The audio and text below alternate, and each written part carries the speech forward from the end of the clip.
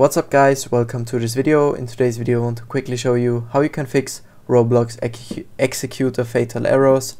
That's the topic of today's video, so just stick around if you're interested in that. But before we start right into the topic, I would really like to mention something. You guys would certainly make my day if you could leave a like, comment and subscribe to my small little channel. It would mean the world to me, so thank you very much. But let's start right into the topic. What do you need to do in order to fix this issue? First of all, find your Roblox player desktop shortcut, right click on it and try running it as administrator. This may sound obvious to you, but I just want to mention that yeah, that's the first thing you can try. And then if this did not work, just right click again on your desktop shortcut and click on properties. And then first of all, in the shortcut settings, I would suggest you to try running the program in minimized window instead of normal window. So just change over to minimized and click on apply. And then change over to the compatibility tab, where we are also gonna set a few settings. First of all, I would suggest you to try running the program in compatibility mode. So just check the setting here, and then Windows 8 is perfectly fine. And also down here, make sure to disable your full screen optimizations and to run this program as an administrator every time you launch it.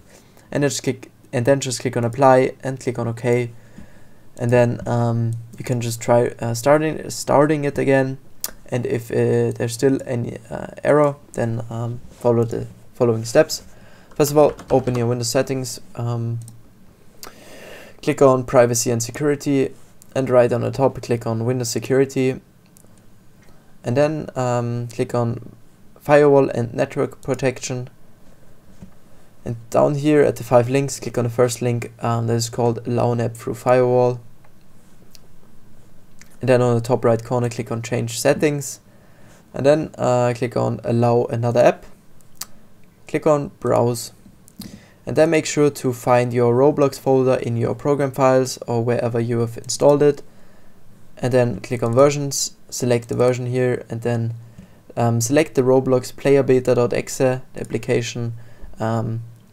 Then just click on Open and click on Add. And in my case, Roblox Game Client is already in the list of exceptions, so I don't need to do that again. But just click on Add, and then it should show up in this list here. And then you just need to make sure to check both of these settings here, these buttons here, for private and public networks. And then just click on OK, and that's already it.